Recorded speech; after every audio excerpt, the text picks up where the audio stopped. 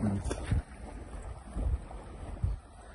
Annie Day there, just coming back from her work this morning.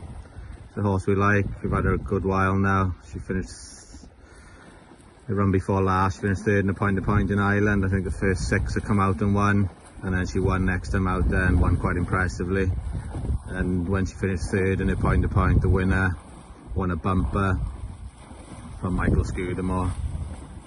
First run in this country, so form's worked out real well, and she's one we're looking forward to running. She ran a bumper in the next 2 to 3 weeks, and then we're hoping then she'll be a proper winter horse, be able to run well in the mares races throughout the winter.